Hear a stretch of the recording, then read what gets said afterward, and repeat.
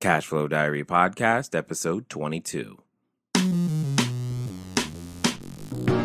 Congratulations, you showed up. Give yourself a high five in celebration of your success.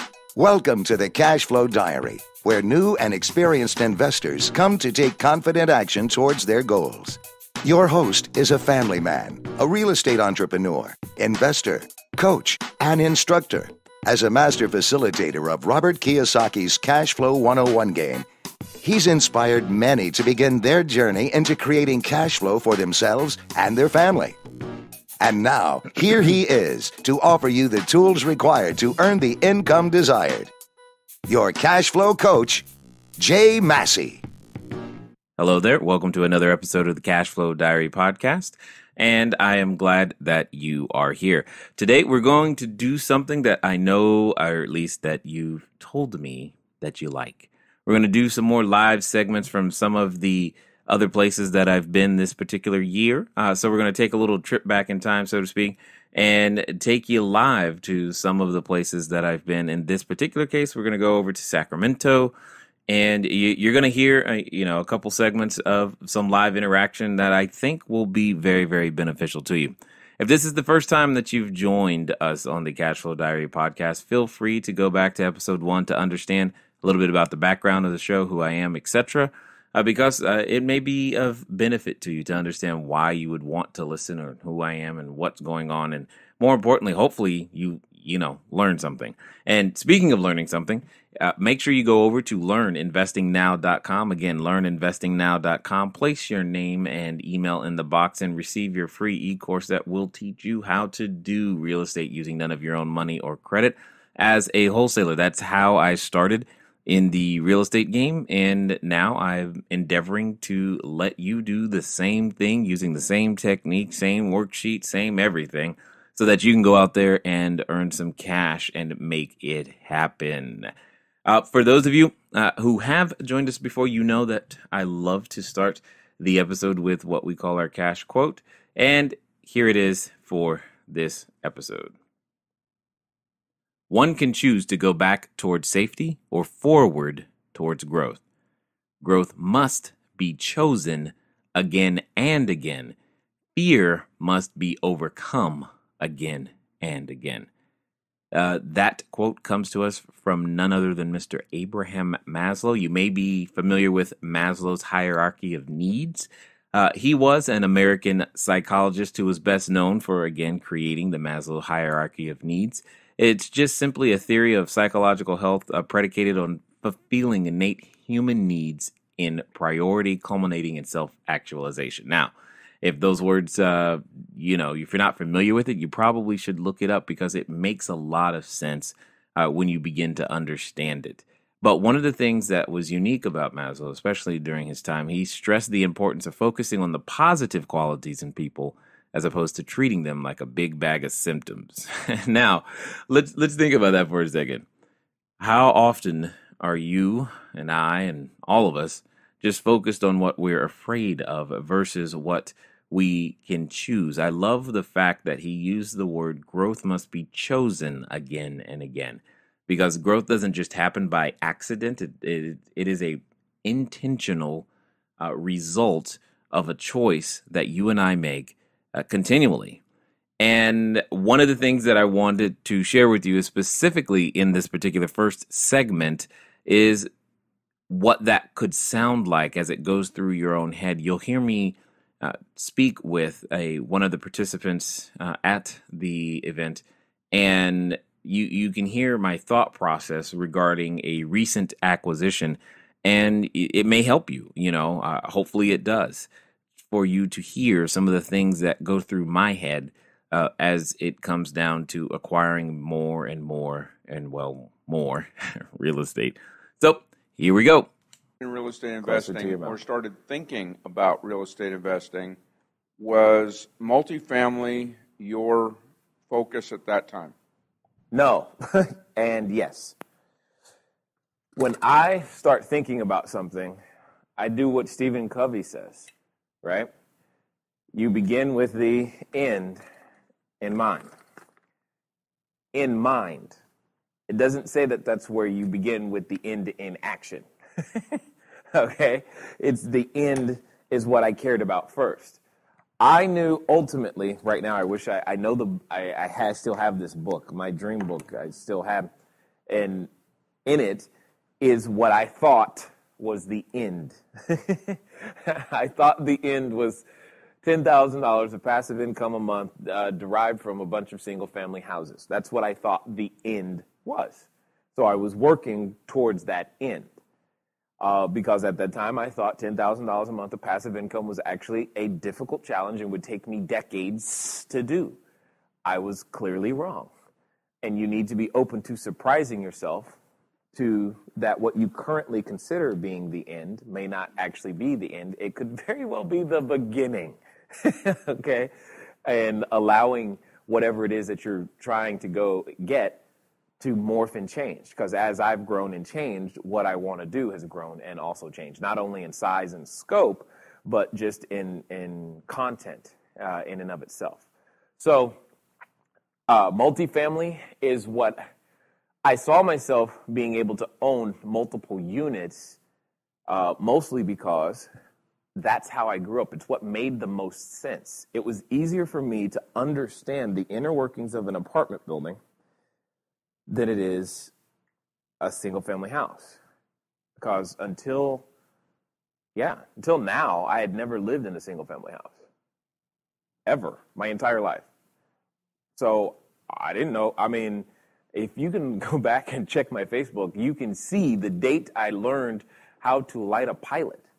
Because I was so excited that I didn't blow up. I decided to make a Facebook status out of it. Because I'm like, sweet, I just lit my first pilot light.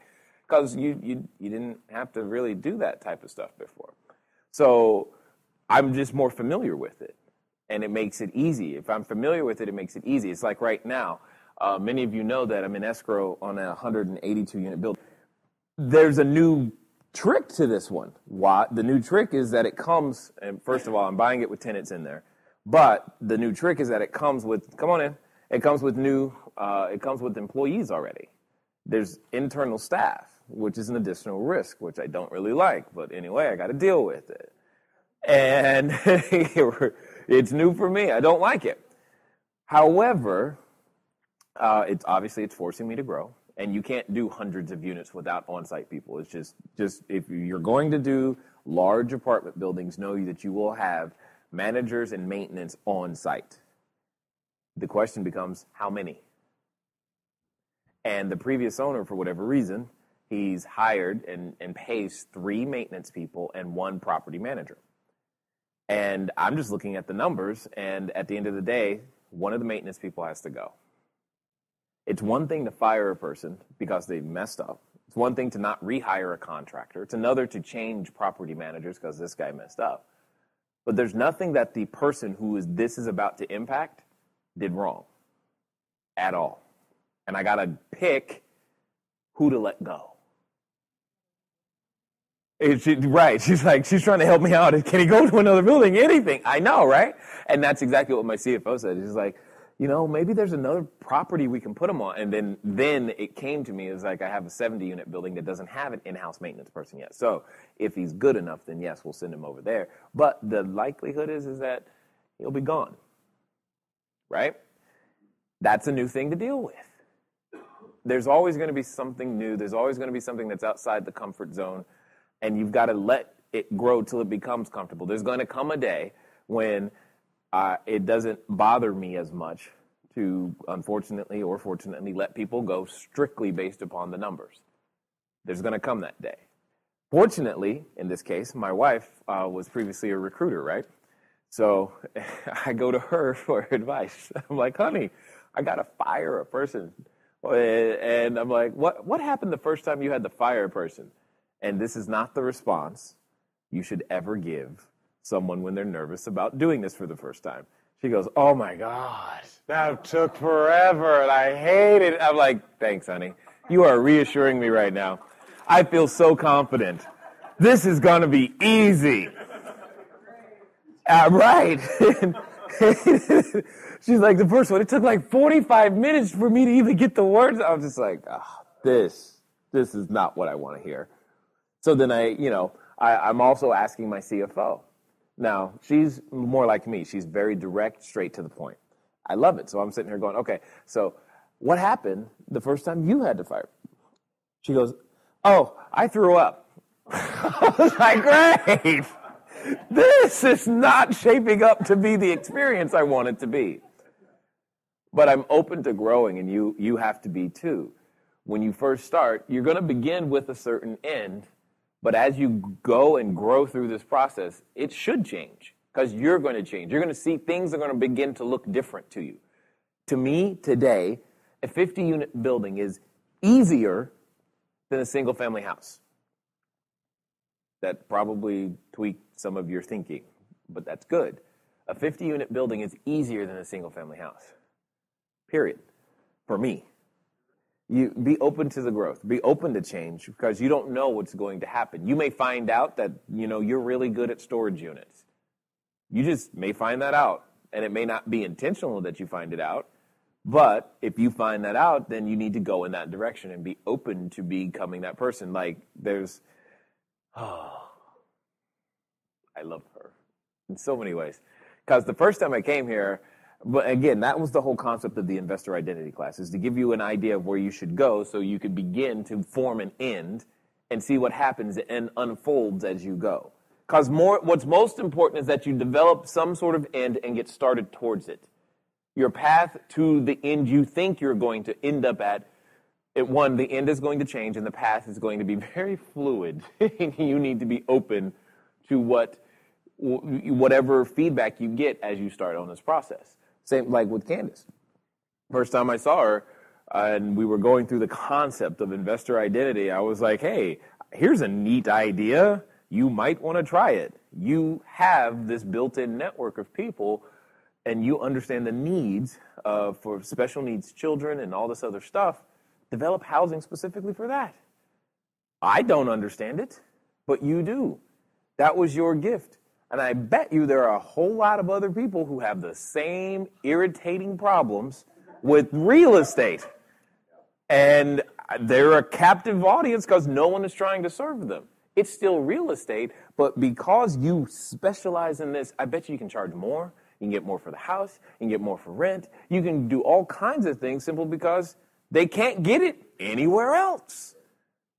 And lo and behold, she's like, yeah, that's a great idea. And she actually went and did that, which is good. Each one of us has something like that inside of us that we can go and express inside the real estate game. But you've got to take the time to figure out what that end looks like. So I primarily do apartment buildings because I know what it's like to walk upstairs to go home. That makes sense. I did it all my life. I know what that means. And it helps me to serve that customer. And that's the customer because of how I grew up, where I grew up, all these other things makes it very easy for me to serve them. Welcome back. And one of the things you probably heard me mention more than once is serving a particular customer. And that's something that I definitely like to think about when it comes to real estate, whether that be buy and hold, fix and flip, lease option. It doesn't really matter what strategy you're using.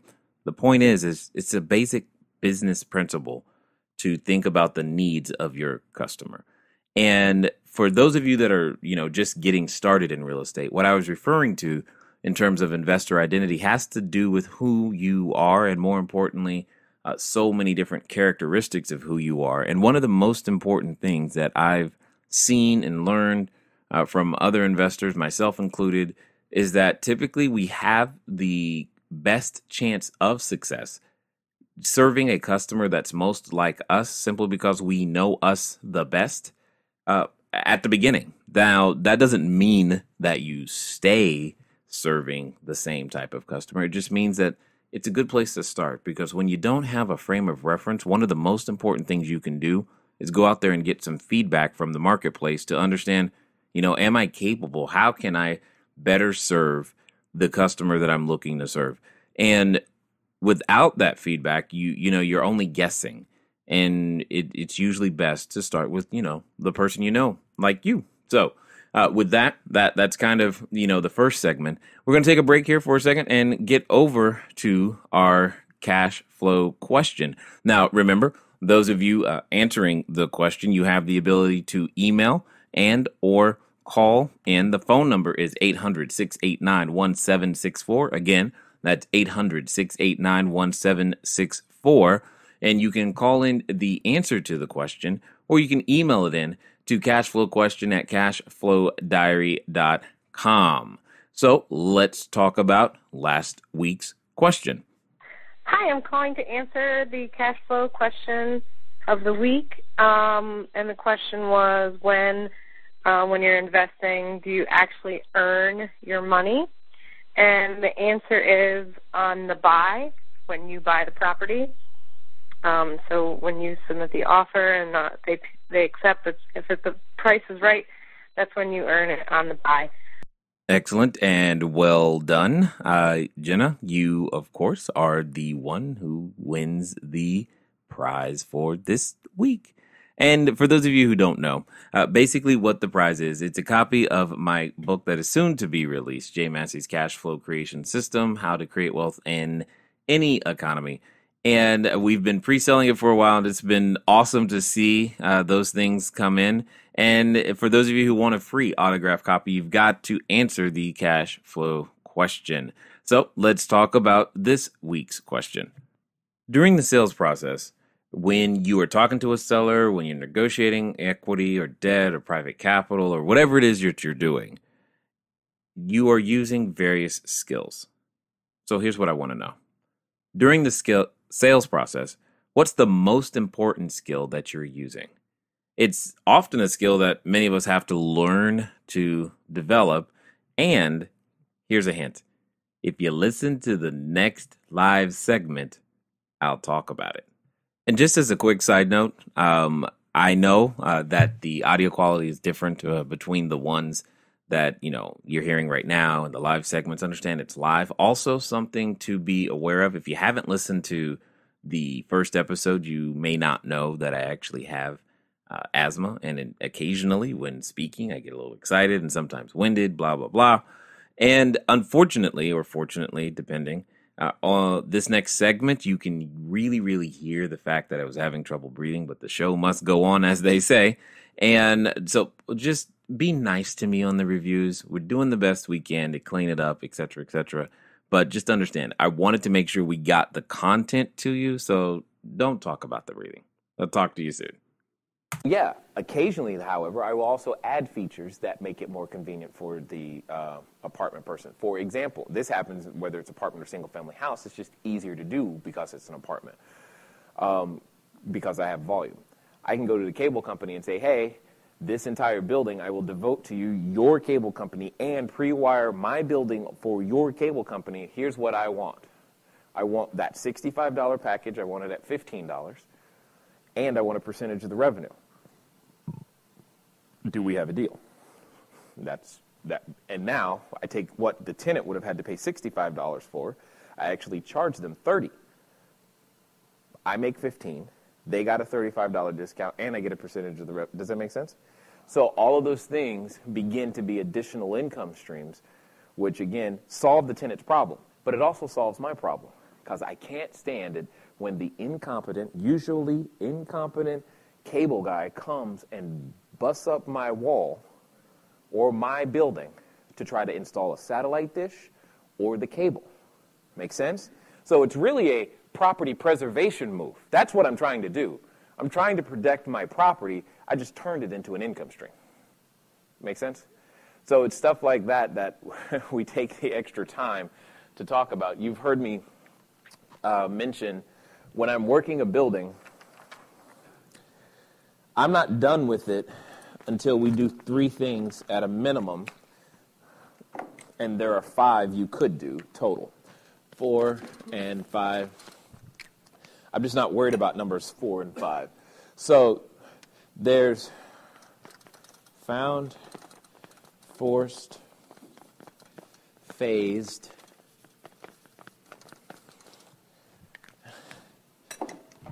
and then there's inflated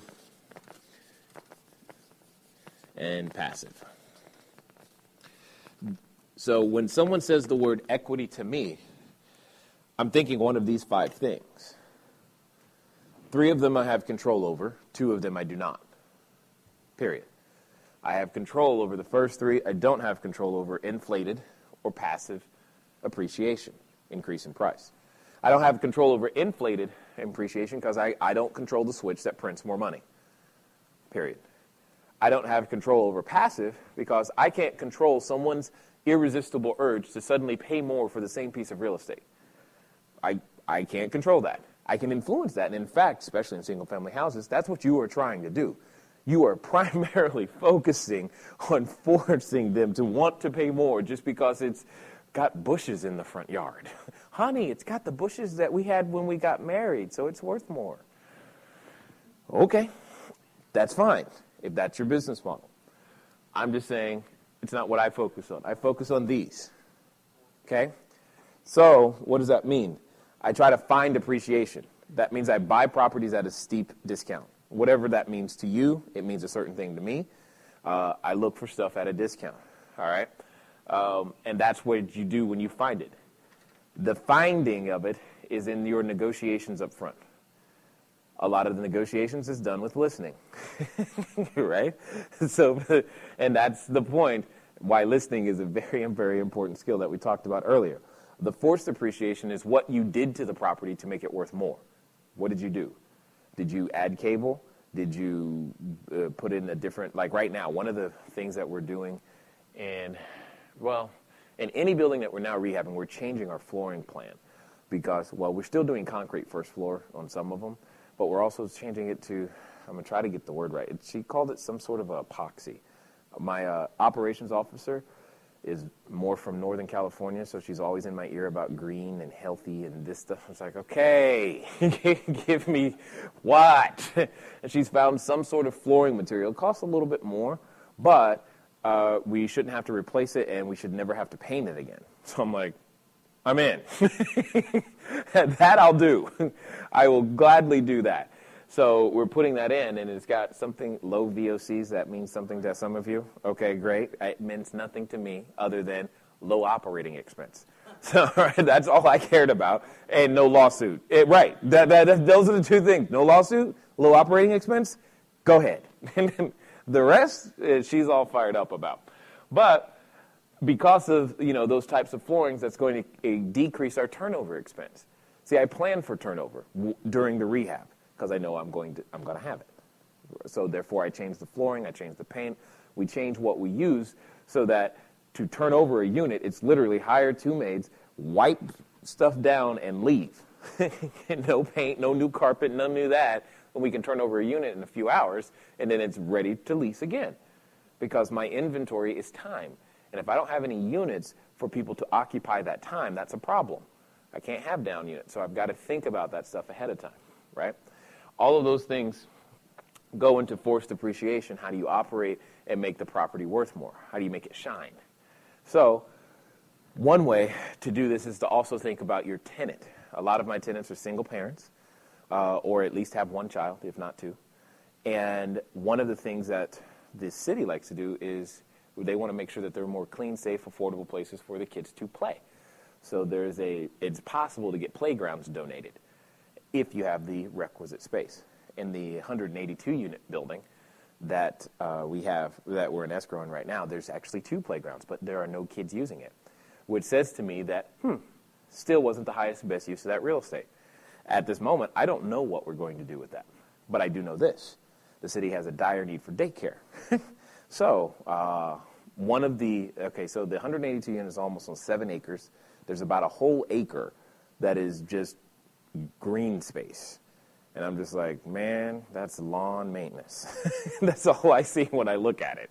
So I'm like, what can we turn that into to actually turn it into revenue? And I think that's going to be enough space with setbacks and parking to be able to actually put a daycare there, which would be great, which really changes that, and it meets the need of the tenant. Make sense? So all of those things are things that, yeah, I'll do stuff like that, but that is phased appreciation. Once you've made it functional and maybe a little bit prettier, the next thing is what can I add to the building to make it worth even more? What service can I add to make it completely out of the ordinary that someone else hasn't seen before.